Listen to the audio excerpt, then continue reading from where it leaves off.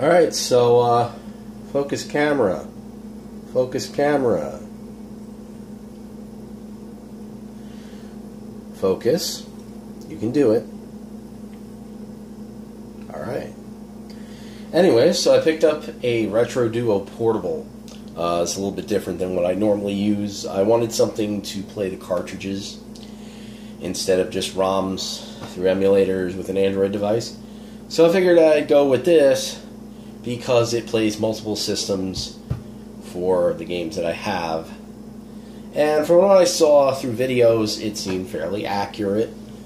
It's not perfect from what I've used, but it is fairly good compared to other clones that I've used that use system-on-a-chip technology.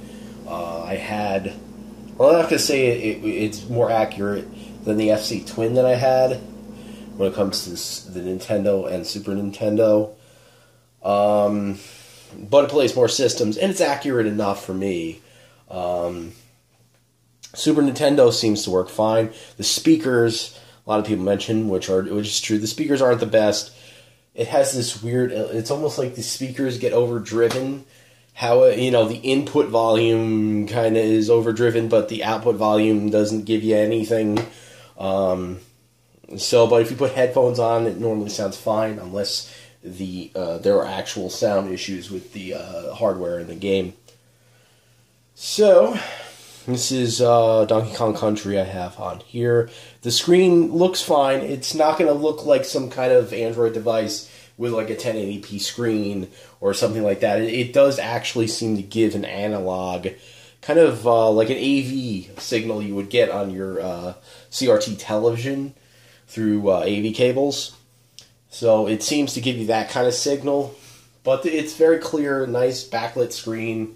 It gives you more of a retro look, which it looks fairly good. So, and it's trying to mimic the original hardware. It's not 100%, but it does do that, and it's in a to-go package, and you can use your cartridges with it, and it doesn't just like dump the ROM or anything like that. It reads it like the original hardware would, and you flick the switch, it turns on, it plays. So I'm gonna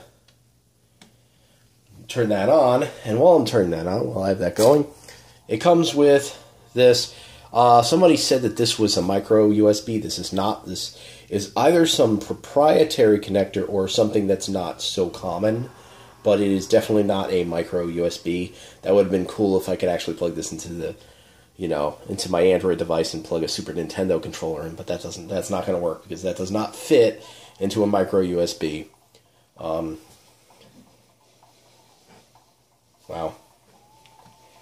Yeah, the sound is not very loud. Let me make sure that the video is not too bright. There's a brightness thing on here. For some reason is referred to as contrast, but whatever. So there we go. That also, if you hold it down, it's a reset button.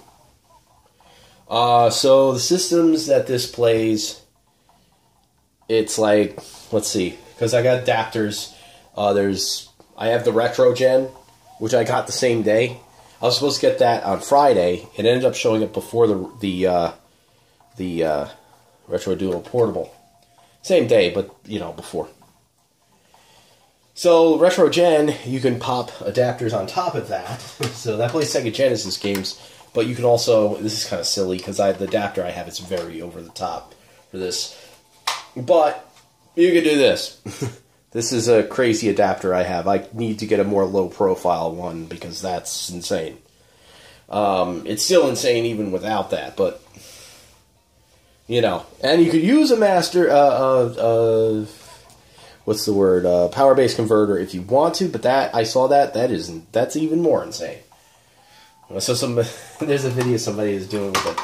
They had the power-based converter with the 32X adapter and like a fucking, I forget, it's one of those cheat Game Genie things or whatever, and all these million adapters. It was like a tower, and it looked like it was going to fall on his head.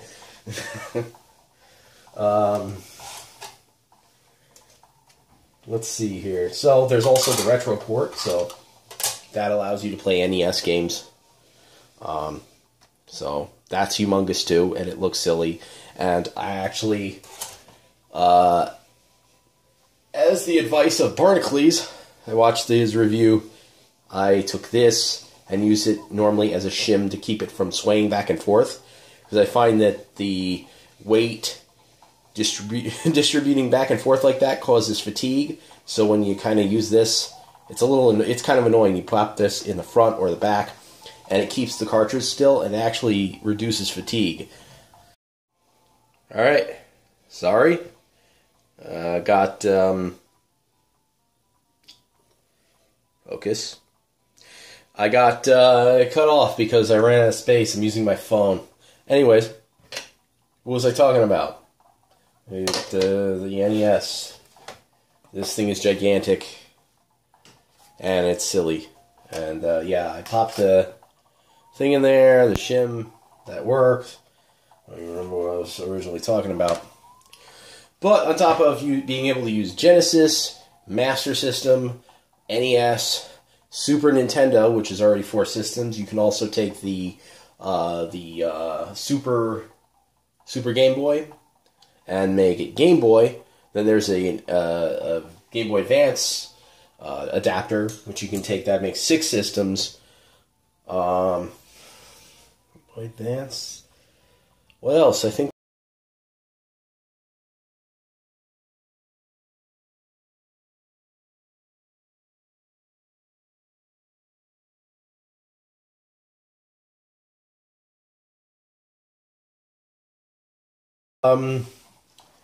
As you hear, there's not much in the way of audio coming out. Let me show something that I don't see people showing. That's the viewing angles, which work fine when you play, but you know, you move it a little, it does. I think it's more up and down that it disappears, but you really don't notice. When I'm playing, I never had any issues about that. So I found that the NES was the biggest culprit for incorrect audio. It wasn't horrible. It was weird because some games were partially accurate, and in some places just were kind of, some of the audio was accurate, but there were certain little sound effects that were completely off and made you cringe a bit. This one did do that. I forget what sound effect. Oh yeah, when you're walking around and those damn little blob things come at you, and then you have to go to some world where it goes brew, but it made this brew kind of noise. So yeah, that was it. That was kind of thing. And then Super Mario had certain levels, had some volume accuracy issues, some kind of distortion, and I thought it was just the speakers causing the problem, but I put headphones on and it was the same. Once you go in these little dungeons, everything is perfectly accurate, and then you get outside and there's certain sound effects and music that's a little off. So, and then there's some games that are perfectly accurate, but that's that. I also found that Virtual Racing doesn't work. Surprise, it normally doesn't, but yeah, again, it doesn't work through the RetroGen adapter. I also attempted using Shinobi, the Master System version of Shinobi, this, and I think it's an issue with the FM sound, but when I tried to play the game, it was muted. So it's the only game I have that has FM sound. It's the only game that doesn't work. So yeah, so that's that.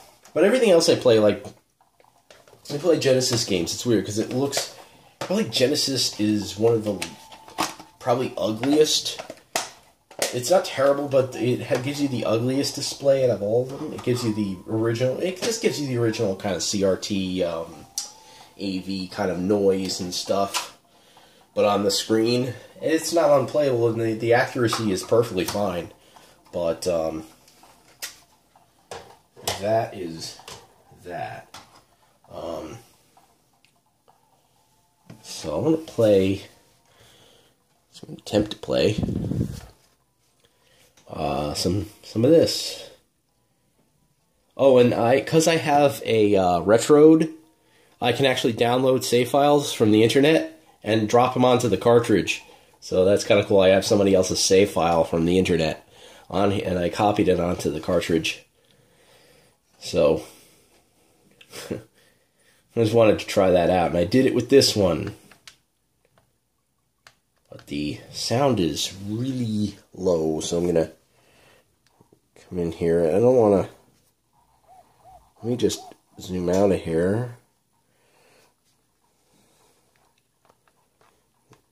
Go in here, and it's probably gonna.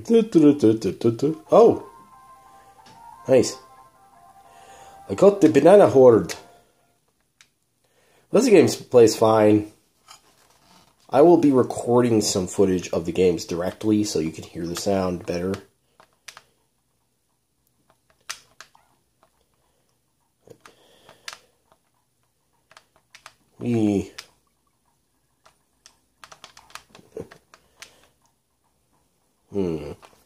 Focus.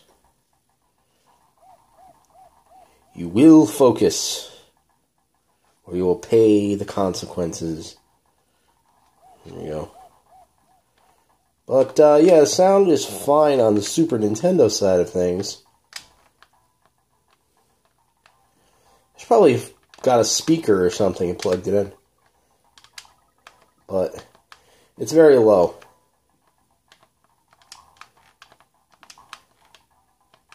But yeah, that's that. And you can just shut it off like that. Like, if you want to. So, well, now there is a crunchy kind of noise like you got with the Retron 5. This is that kind of crunchy noise when you put it in. The original Retron 5 had that really bad. I don't think it's as bad, but when you pop a cartridge in, pull it out, you get that kind of Frosted Flakes crunchy noise there. Let me go with Streets of Rage 2. And pop it on to the RetroGen adapter. This RetroGen adapter also works on a Super Nintendo, but you need AV out, which it comes with that. But you need to actually use the video from the actual adapter. Basically, the RetroGen is a system on a chip on its own, but it works in other hardware. But for the Super Nintendo, it needs you to... it does need you to... it was a little tall. It needs you to... What am I saying? It needs you to plug in an AV out into the cartridge and send it to the TV. I found that the audio from this is bad. It's not very good. I don't know. I don't know if it's the same on other things, but it is... I would assume it would be. But the audio out of here is a lot better than the audio out of here. This is really... In here, it's really, like, distorted and crappy. So... But... When playing on here, it's fine. Also, the Retro Duo, the actual console, it does not require the AV out. So, did I? No, I didn't start. It's just that, yeah. Let's hit one player. Oh, actually, okay. I think the sound was actually. Either the sound was low or the game got louder. I don't know. I think the sound was low, and I didn't know it.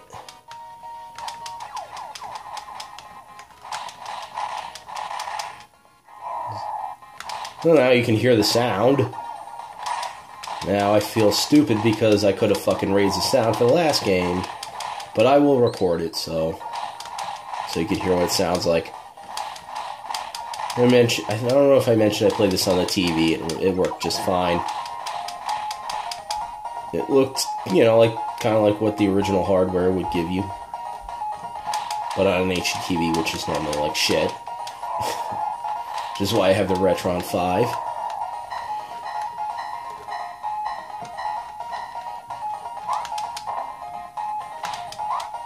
Okay, that's it. Yeah, I'm not going to sit here for eternity. I am using my phone to capture this.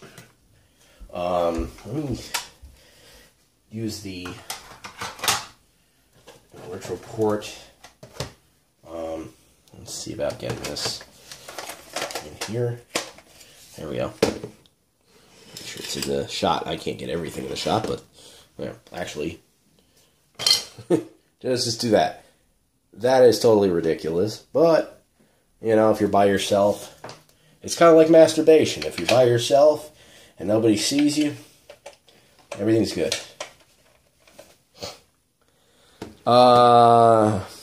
So yeah, that stand doesn't really snap in place. The stand here that I'm holding it up on, this comes with it. It just kind of sits in there, and if you pick it up, it'll fall out. Alright, so flip this on and play Adventures of Link. And, is this... I don't know if this was... Jesus Christ, that fucking stand is fucking shit.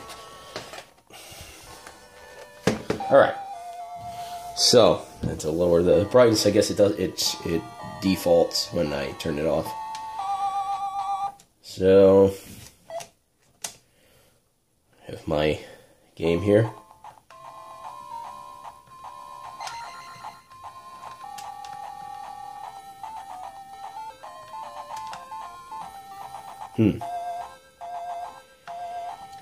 So, is that how it sounds? I know the last time when I was listening to it before, it was really bad, but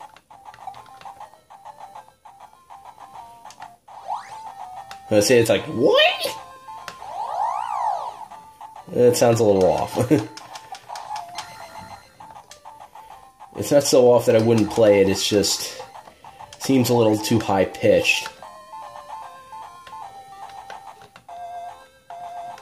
I don't really need her, but whatever. Wait a second, who doesn't need her? Okay. And the controls are fine with me. I don't... Like, the L and R, the only thing, that's the one thing. The L and R, the placement makes you kind of make your hands a little uncomfortable.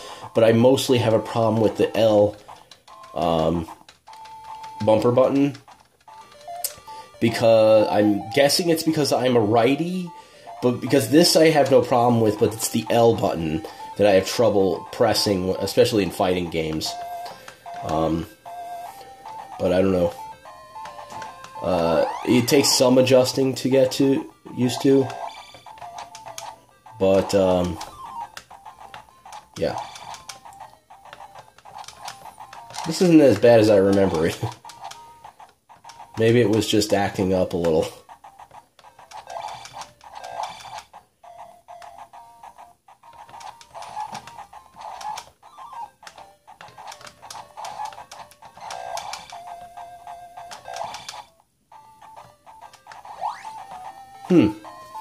So, yeah, I remember it being worse than that, but, maybe, I don't know, maybe it was acting up, I have no clue. But, another game, Mario Brothers. Mario Brothers. Oh, here we go. I got it right here. I'm gonna switch. No, I don't have it. Yes, I do. I just have a box. I brought the box in. It was empty. But I have the cartridge. So let's turn this off.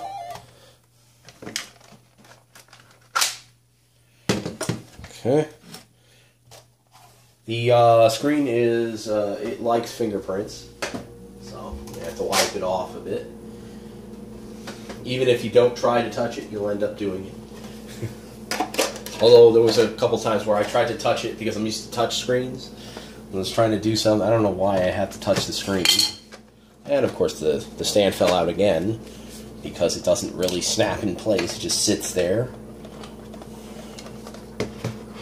But, yeah. Okay, so let's turn on Mario Brothers and Duck Hunt, which of course Duck Hunt's not going to work. I don't know that it doesn't work on it. I know they make light zappers for SNES with SNES plugs. I don't know if that works. Let's see. Oh yeah, so you hear that kind of Let me.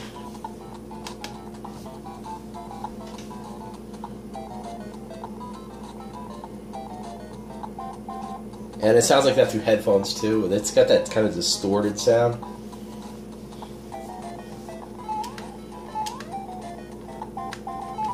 Colors look fine. It's almost as if it sounds like the audio in some places is doubled.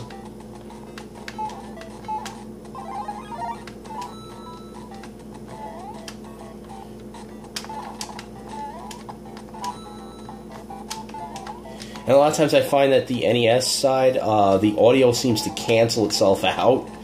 So certain audio tracks will cancel other audio tracks out. It'll start phasing, kind of.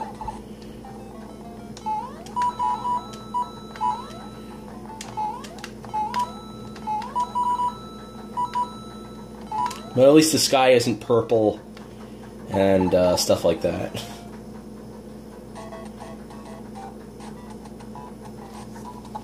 You can hear that. I don't know if you can hear. Let me just pull it up.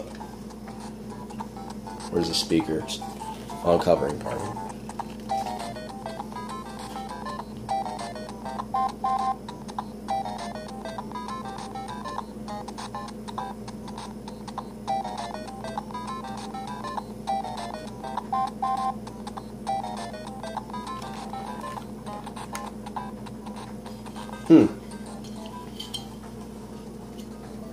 But, yeah, and the speakers can be distorted a lot of times. So it started to sound worse when I fucking pulled it away. I was like, that sounds more like the, like the original hardware. I pull it away, it's like, it almost sounds like, it's possessed or something. Uh-oh, I'm gonna lose. But it's not, I mean, I could play it. I could play it. Let me just shut that off. Alright, let me do some Master System. Masturbation.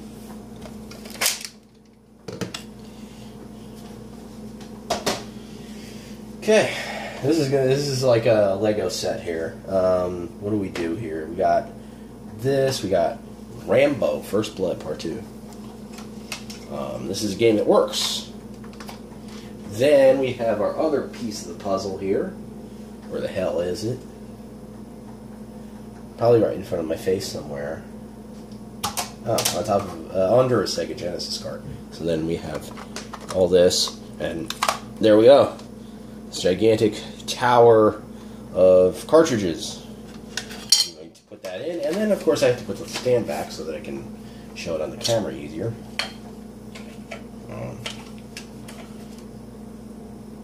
Oh, I think there's a screw that has to go in there. They gave me a screw. Actually, the screws on there, they give you, they go into the retro port, and that doesn't work. The screw doesn't line up, and it's not long enough to actually go in, so it's kind of stupid, but whatever. Also, apparently the screw is supposed to... Oh, I guess it's just a notch so that you can put the thing in, whatever. But whatever, who cares? So, we have this tower of video games here, or tower of cartridges. Let's switch that on, and we have a Master System game running. Now, I dare you to go on a bus with this. Change that again. Sit there with a bus with a tower of cartridges.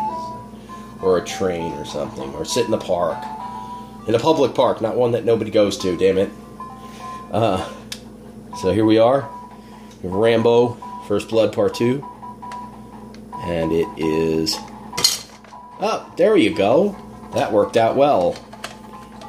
This thing is great. Love this stand. Excellent. This stand is a piece of shit. Okay, add that to my review. The stand sucks.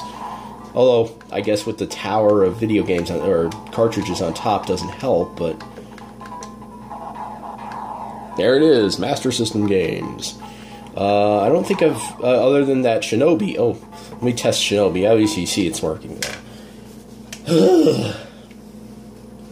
Let me try to Okay, I'm trying to take off. I'm trying to figure out what I take off first here. Ugh. Hold on to the thing, the stand, so that it doesn't fall on the floor. It would have been nice if they let it snap in, but they didn't.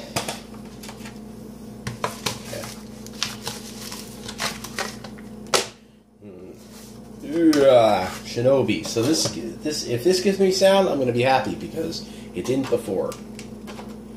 I only tried it once, but I don't think this is going to give me sound. So, yay! I could beat someone to death with this shit. Okay. This stand works excellent. Great idea. Don't fall, please. It's a little top heavy. And then you see it says Shinobi, and start. Try to get it to play. And as you see, there's no sound. So you can play the game just with no sound. So I'm going to test something. If it's at all possible, if I have my headphones. Hold on one second. I am going to get my headphones, so I'll pause this. By the way, I highly recommend that you get these. These are Osdom MO8s, and they're like, you can get them for $40. They freaking sound amazing. They're Bluetooth and wired. They sound fucking amazing for $40, especially. Let me see if I can actually hear anything through that port, and then I'm going to check the Retro Gen port to see if there's anything coming out of that. Make sure okay, left, right. Okay. And there is absolutely no sound coming out of the Retro Gen's audio port. Let's check the... Oh, you know what? Okay. I forgot that it kills the video feed if you do that. But there is absolutely no sound. Just making sure. I'm not crazy. Well, I am crazy, but that's just something, not because of that. Alright, so there it is. That game just do this. The stand from hell.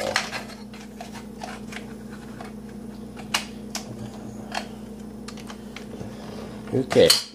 No, not okay. This stand is a piece of worthless shit. Stay.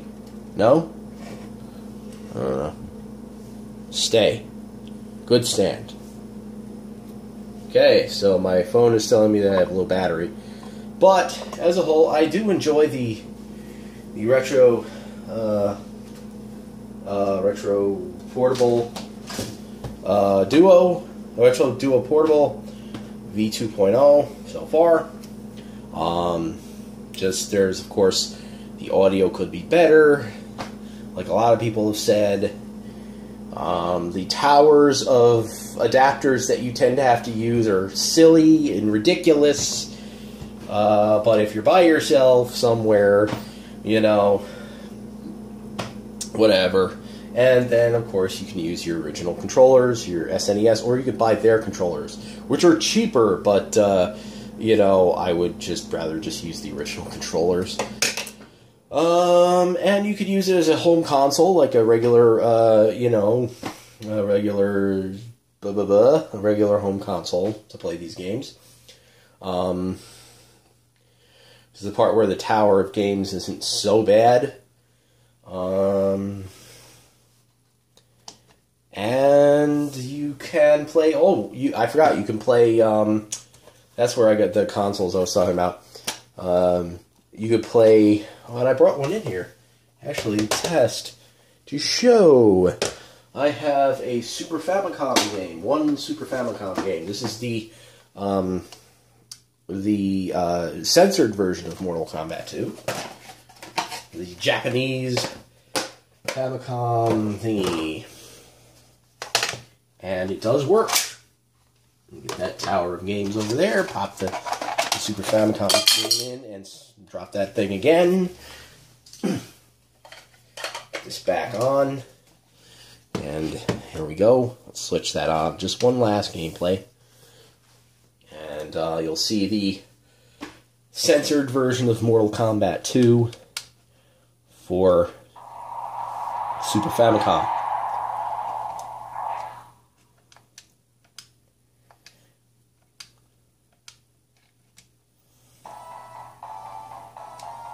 Okay, options. Put it on very easy. Push mode.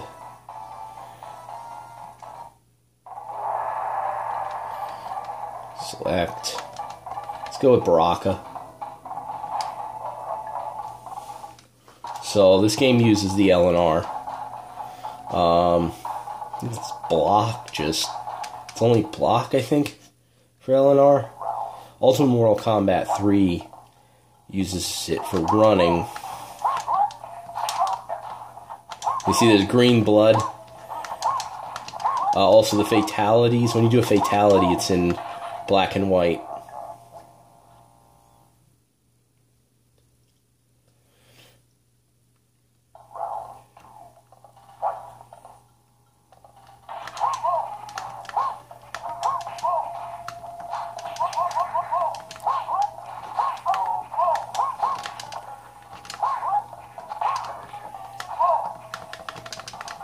See?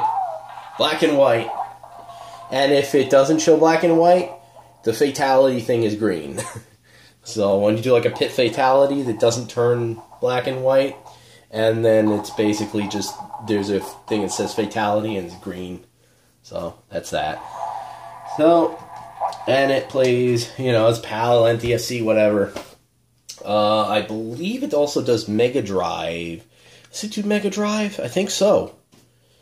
Sure, if the Retro Gen adapter will do Mega Drive. It says Genesis. I gotta check up on that, because, if it does that, it does a lot. So, just, expect a tower of games. But, yeah. So, I will be doing gameplay of this.